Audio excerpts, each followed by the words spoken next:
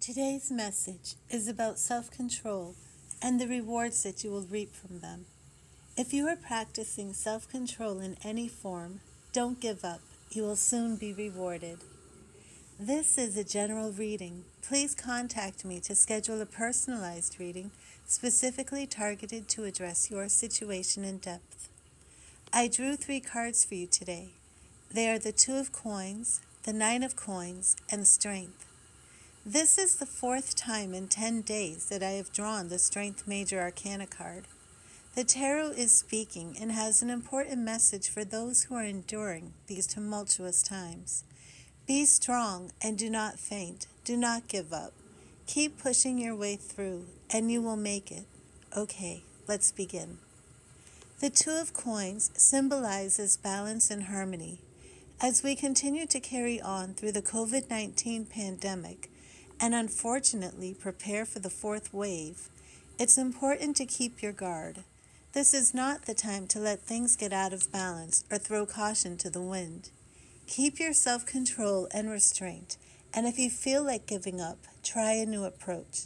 This isn't the time to let your guard down, but if you are feeling weary, try something different. You have a great sense of humor and can tap into your creativity to make necessary changes fun and even exciting.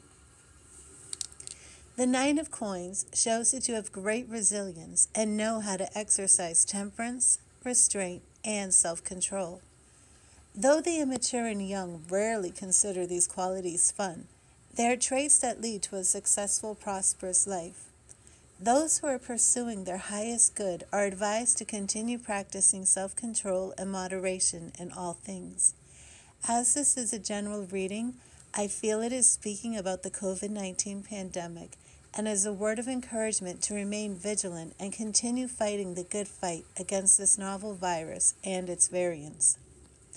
If one tarot card could define April, it is certainly the Strength card. You are stronger than you believe you are and can make it through these unprecedented times. Be wise and remain strong.